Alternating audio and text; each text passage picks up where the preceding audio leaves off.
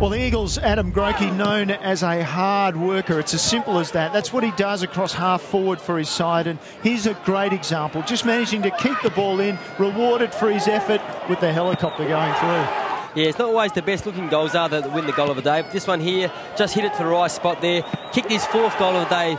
Was definitely his best goal there. You see in a minute here the way he celebrates. He just kicks there, stand and deliver is what you say. Kicks the ball, beautiful kick, hands in the air, you beauty, goal of the day.